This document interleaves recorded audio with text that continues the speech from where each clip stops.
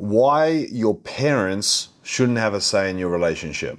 There's a whole bunch of parts to it you need to realize. Your family when you're growing up, your parents, your siblings, that's your family. And he will have his same family over here. And then when you get to a certain age, you guys get together, you are a new family. The girl and the boy, that's the new family, and their parents are different families. This isn't her family anymore. It's her extended family. That's his extended family. That's not his real family. This is the new family. That's what matters. Your new relationship, that's your new family. You're dating your partner. Doesn't matter what her parents think, doesn't matter what your parents think, it doesn't matter what anyone thinks. You're not dating anybody, you're dating your partner. A lot of you guys get really confused. You look at all these different areas. Oh, my mom thinks this and my mom thinks that. Who cares what your mom thinks? You're not dating your mom, you're dating your partner. What do you think? You got to spend the rest of your life with that person. One question which really baffles me is, why does your parents or your family, your extended family, think it's okay to tell you to your face that you shouldn't be dating that person? That's what's really concerning to me. So if your family thinks they can come up to you and say, hey, I don't like your partner, why have you allowed that relationship to be built that way? If someone has the gall to tell you those things to your face, that shows me that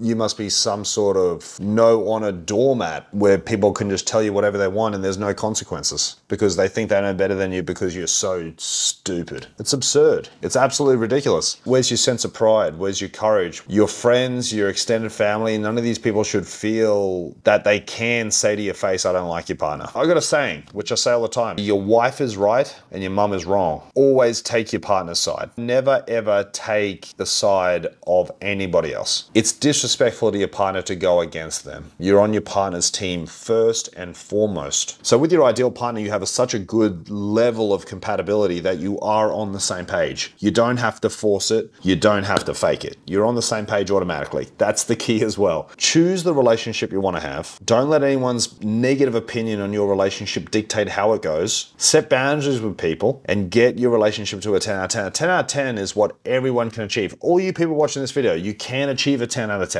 Don't settle. If it's not your ideal partner, if it's not absolutely incredible, knock your socks off, if you don't need to be with them, don't be with them. It's not your ideal partner. And if there's anybody in your life, parents, family, friends, exes, anybody at all, if there's anyone holding you back from achieving a 10 out of 10, hindering your success, get rid of them. So if your mum constantly tries to sabotage your life, ring her up and tell her, hey, I'm going to stop talking to you because I think you're a piece of shit.